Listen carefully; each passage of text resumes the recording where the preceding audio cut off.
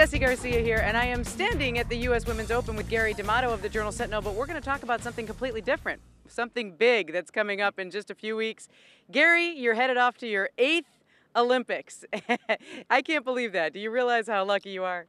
I'm very lucky. You know, it's a lot of hard work, but people always say how lucky I am, and it's true. I've gotten to see some incredible things, starting with Kerry Strug's vault in 1996, Michael Phelps winning his 7th and 8th gold medals.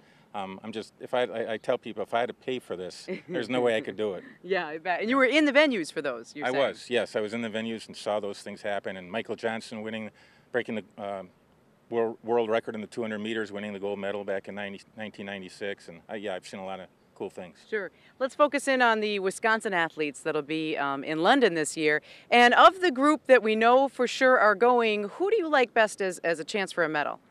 Well, I think we have a triathlete from Milwaukee, Gwen Jorgensen. She's finished in the top 2, 3, and 4 in a number of triathlons. She's very new to the sport, really. She's only been doing it a couple of years, but she's had this meteoric rise. And she did very well in a test event on the London course last year. So I think there's a really good chance that, not to put too much pressure on her because she's new, but I mean, there's a really good chance she could medal. Yeah. What do you think about Matt Tegenkamp? I've been kind of keeping an eye on him ever since the last Olympics, and I think he finished 13th last go-round. So, you know, I'm not sure if he has what it takes this time, but I know people are rooting for him. What do you think of him? Yeah, and he's in a different event. He was in the 5,000 meters back in 2008. Now he's in the 10K, and he elected not to try to run the 5K at the trials. I covered Matt's race in 2008, and you're right, he finished around 13th, and he was talking about how much work he had to do to catch the African runners because they're so leaps and bounds ahead of the Americans in the distance races. But I think, you know, he's put in a lot of hard work, as they all do, and he's got a good coach in Jerry Schumacher, and he trains with a number of athletes from Wisconsin, and he's getting better and better. He'll be someone to watch. Anybody else that you think is just a really good story that Wisconsin fans should keep an eye on in these games? Yeah, there's a young man named Ben Provisor. He's from Stevens Point. He made the team as a Greco-Roman wrestler. He's very young for the sport. I think he's 21 years old, and that's very young to be an Olympian in Greco-Roman, which takes years and years to master, because most kids come out of wrestling programs in college and wrestle freestyle, but he's wrestling Greco-Roman, the international style.